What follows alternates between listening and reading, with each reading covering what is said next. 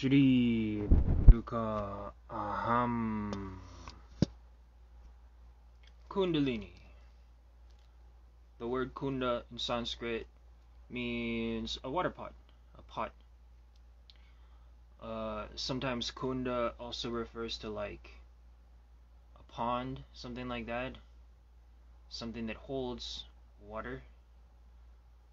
Water, sometimes the channels which comprise the etheric body, the subtle body, which connect together along just in front of the spine up the central channel, are referred to as nadis, which can mean like a river that guide the flowing of consciousness and the flowing of the subtle energies which come through the tattvas of the elements that come from the subtle centers of the chakras and support the subtle level of our mind and emotions and spirit, and which kind of flow forth from the center when we're born as a fetus and push outwards and form the physical body and all the organs and things like that. The nadis are the rivers, and the kundalini is the pot.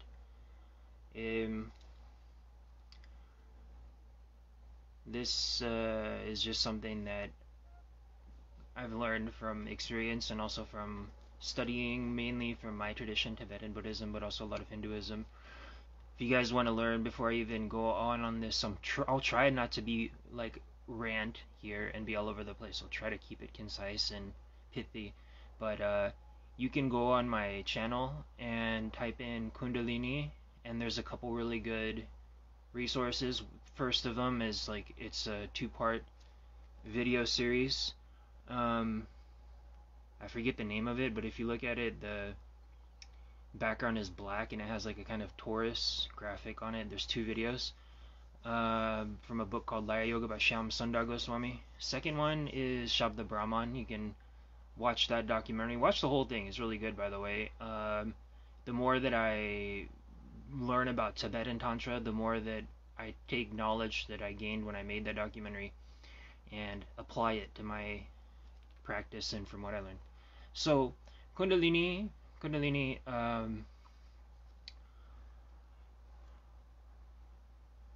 in Vajrayana, the Kundalini is referred to as bodhicitta drops, and there's 2 of them. Actually, there's 2 Kundalinis, something that I don't see a lot on the internet. Actually, most of the information on the internet is vague at best, and to get proper information about it from people who are trained and who have had the experiences seems to be almost nigh impossible.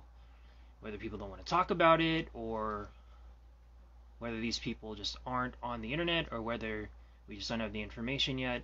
The information that we have on the Kundalini on the internet sucks.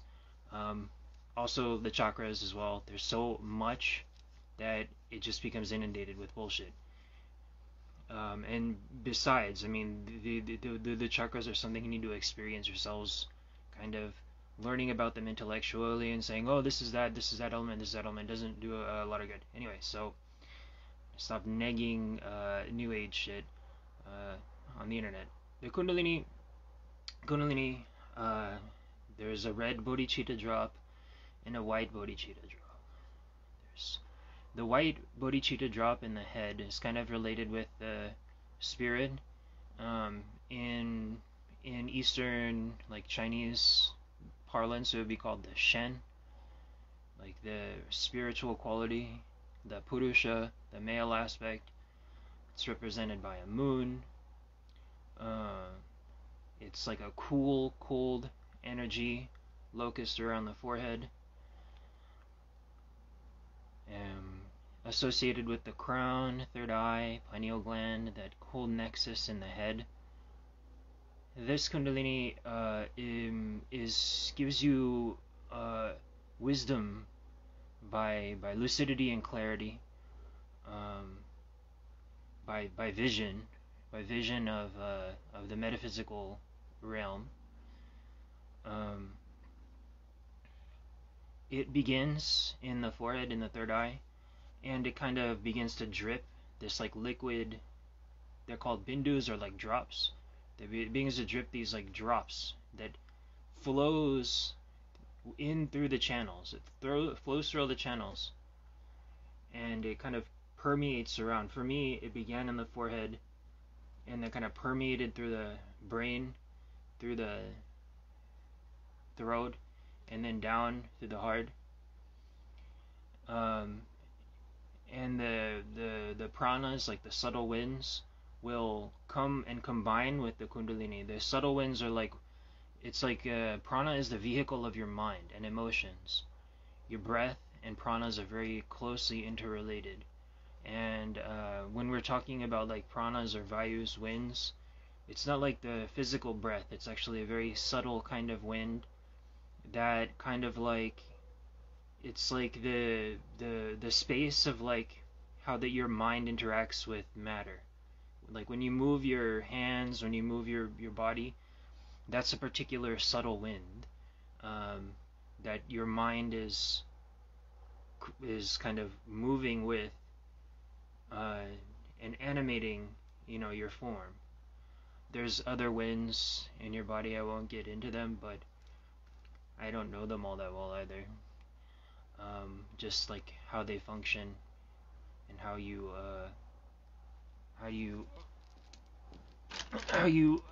use them in yoga practice. There's some winds that like handle like excretion, like downward wind for excreting, upward wind for speaking. But these are all subtle winds. We're not talking about physical air when we're talking about the winds. So Tibetan like tantra talks about the winds, the bindus, drops, winds, vayus, bindus, drops, and nadis, channels. So you want to worry about these three things: the winds, the drops, and the channels.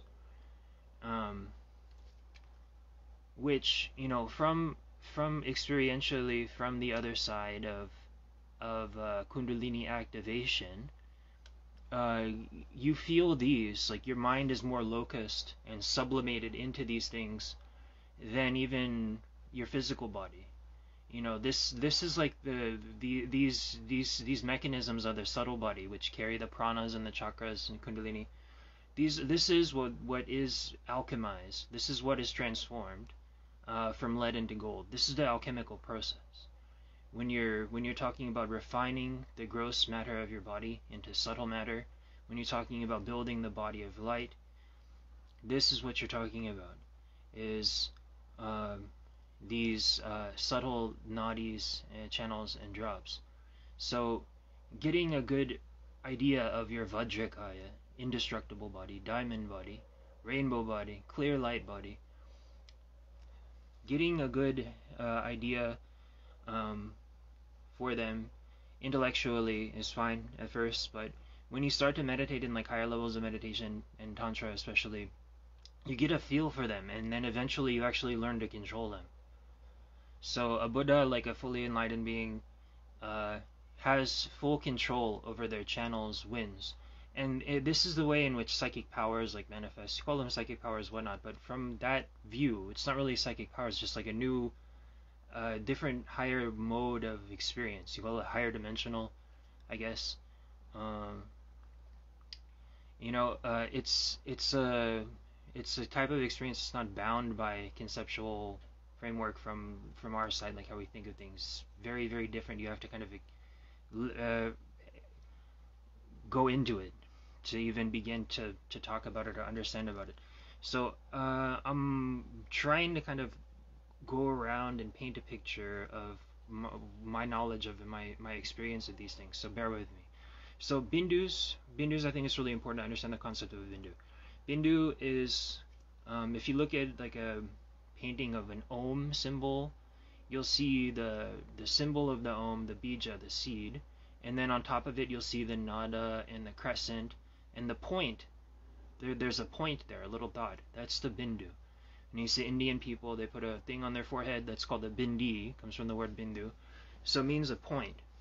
So what is it a point of? Keith Dowman, famous Buddhist translator, he kind of took some license and translated a bindu as like an infinite, like, inclusive megapixel. I think that's a good way of looking at it. If you think about it like this, so all of the light that's coming into your eyes right now, it's kind of projecting an image of reality in your mind, but the light that is coming into your eyes, it's just locused around this little tiny point, this little tiny bindu of the eyeball here in the black part. So all of the experience of the light and all of the things that you see right now they're not out there really. Your mind is projecting that image from within this tiny little sphere of your eyeball, or like, dome, that's refracting the light into your mind. That's exactly how a bindu works. So the bindu in your forehead, which is the seat of your consciousness, is a tiny little, relatively tiny, and this is something that's really important to understand about the Kundalini and about the channels and about the nadis and about that kind of extra dimensional experience of yourself, is that from our side, from the side of the material world, these things look immeasurably tiny. Like the little bindu, there's a bindu, I believe there's a bindu in each of the chakras. The kind of the center of the chakras is immeasurably small, and the deities that live in the chakras, immeasurably small relative to us. But the height doesn't really matter. The size doesn't really matter, because these things they appear like illusions, like these deities and visions that you have in the third eye and within the inner reality there, your experience of the inner kind of dimensions, they're all relative, and they exist in a kind of extra dimensional pocket that the way that dimensionality, like length, width, and density, works is completely different. You're kind of spread across different vantage points. It's almost like space-like. Emptiness, a self, like all of the yogis and mystics have described this experience as being like space-like. And that's how this experience is perceived kind of internally. So this bindu, this is like a point, like a black hole almost. This hole in physicality. It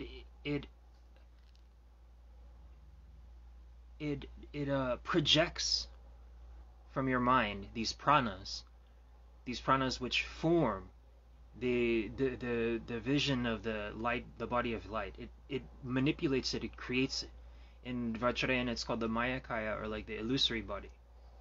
It doesn't just perceive these things with the third eye. You're actually actively creating them, in the same way that your mind creates the image of the things that you're seeing outside of yourself right now. Because there's nothing really there from its own side. So,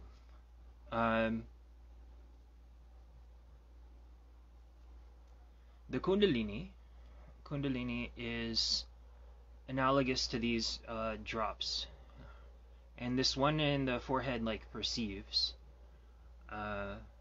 and is like a gateway for the higher centers, which are connected to the higher dimensions, of like Buddhas and Bodhisattvas.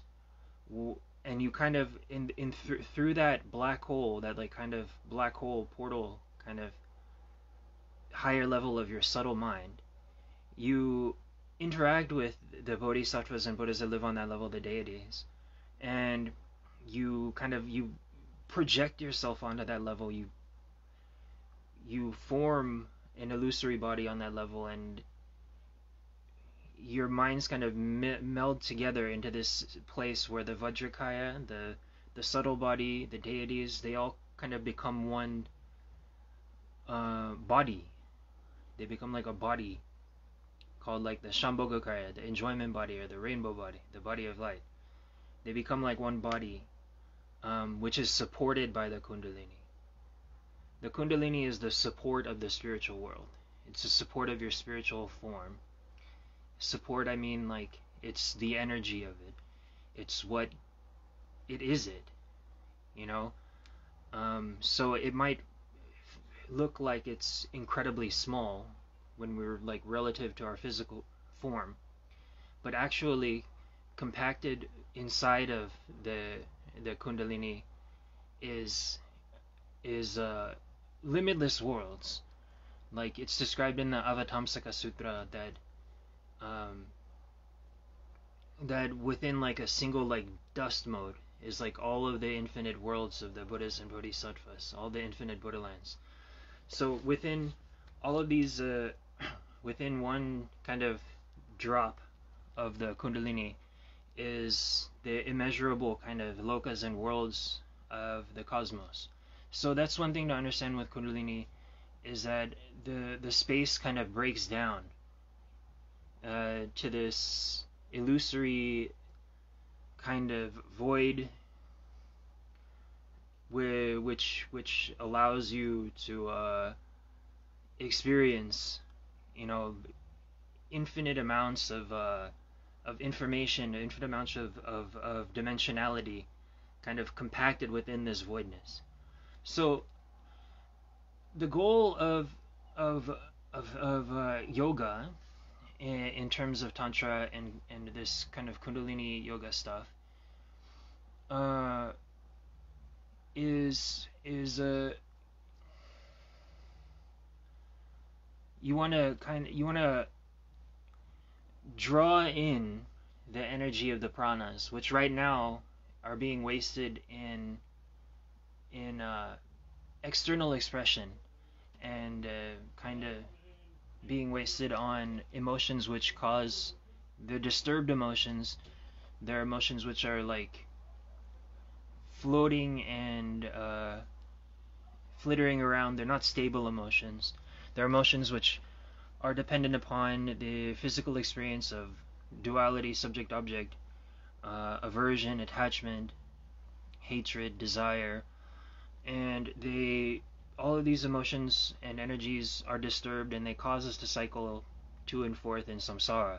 But by drawing them in, just like retaining your semen in spiritual practice, by not excreting your life force, by drawing in your winds, by drawing in the pranas, you can bring them into the central channel, the main channel of the body, which extends from the forehead to the navel.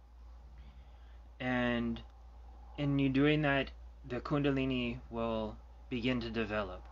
And as it develops, it will the deities that live within the channels and chakras will gradually start to build your Vajrakaya, your Vajra body. There's like an analogy to the Mount Meru, which extends from the sun to the pole star. That is like the central channel of our local like universe, to the pineal gland, third eye, and the central channel that goes to our body. So the devas that live on Mount Meru, they also reside within the channels, and there's no difference between those two. And so as you draw in the prana into your central channel, these devas start to build the Vajrakaya. They coalesce until you are built into a reflection of them, or rather into like a kind of crystal which can reflect the totality of the devas, the Buddhas and Bodhisattvas. So like I said, there's like two Kundalinis. The other Kundalini is actually a sexual Kundalini. Um, a whole half of the Kundalini is sexual, um, and it can only be you can only attain the enlightenment in one lifetime through sexual yoga, which is incredibly high level and requires intense training and initiation and following the proper tantric path. You're not going to do it by fiddling around trying to have tantric sex like all these like white women are doing in new age, saying what they're doing is tantra. That is a perversion. It's not the real thing. They're not getting anywhere from that but going to hell and making themselves into a bunch of horny cows. But either way, so the lower kundalini is called the red bodhicitta drop, and she is Chandali. She is the goddess. She is the nature of like purified passions, the nature of like the purified element of your nefesh, like your animal soul. But she's also pure wisdom as well. She's she's the wisdom which unites with bliss, and only through her you can experience the the pure pleasure of the Kundalini, which is called like the Chaturananda, like the four blisses.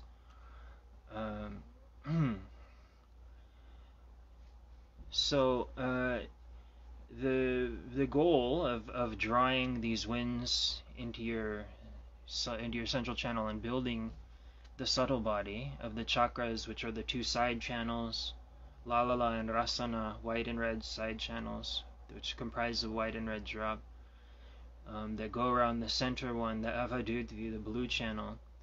The goal is like they're drawn in, and eventually this energy like circulates through the chakras, through your whole body, and as it circulates, just like how that your physical body was formed by the winds when you're born and it comes out of the center of your heart, and the winds kind of expand and they form your physical body. Same way, your winds will expand and they'll form gradually a light body, a Vajrakaya, diamond body. So as the kind of, and this process is alive really, as you'll feel different realizations within the chakras, like different wisdom and bliss within the different chakras. You'll see them and feel them. They become an extension of the mind and of experience. So the process, like slowly this dynamic force, this energy and consciousness and bliss will circulate through all the chakras, and sublimate your gross elements of your body, which are contained within the tanmatras and mahabhutas of the chakras. It will sublimate them into a divine Vajra body. And again, if you want to know more about that process, you can go and watch my documentary called Shabda Brahman, the Divine Vibration.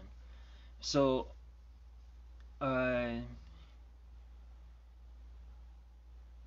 this building of the Vajra body creates an indestructible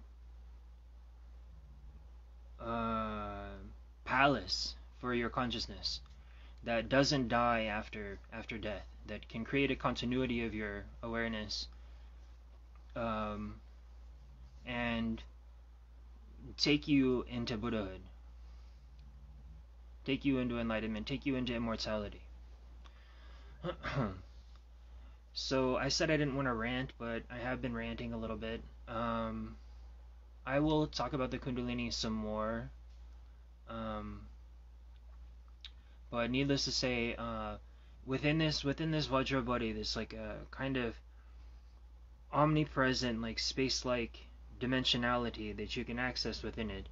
And then you start to practice the other yogas, like dream yoga. You can carry your consciousness through through waking, dream, sleep state. Just generally, the Kundalini is the support of the enlightened mind.